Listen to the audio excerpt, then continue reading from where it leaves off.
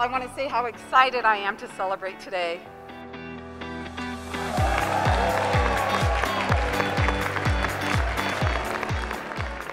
It's been 18 months, right, interrupted due to a pandemic.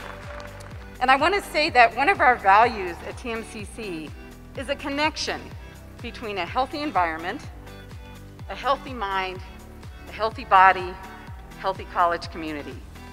All of those connections go together and culminate into student success. We're here in Joe's gym. Joe was the first athletic director here back when we were called Western Nevada Community College. And I want to sincerely thank all of the IRB family and friends who invested in this building and made donations to help us make Joe's gym a reality. Our predecessors were always involved in every aspect of getting approvals and funding for this amazing new facility. I wish they were here today to see how it had turned out. Speaking on behalf of current TMCC students, we couldn't be prouder of this amazing building. The family and more than 75 of their friends, some of whom are here today, have made generous donations in support of Joe's gym. We couldn't think of a more fitting tribute to Joe than to name the gym for him that, as Dawn says, would be the fulfillment of his vision. I applaud TMCC's commitment to providing a healthy environment for students and the community.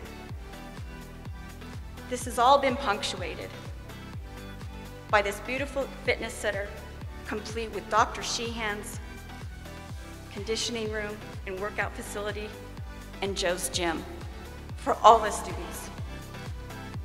Dad would be so pleased, but not for himself, for the students and the TMCC community. Our mighty lizards, athletes, have used this building a lot for training and conditioning, even during our delayed 2020 season. I know it means a lot to our soccer players to have a beautiful workout space to call their own. I live in a body that is stronger than I was in my 50s or 60s for sure, and I hope to go on into decades ahead with conditioning that we can get in the strength and conditioning room over there.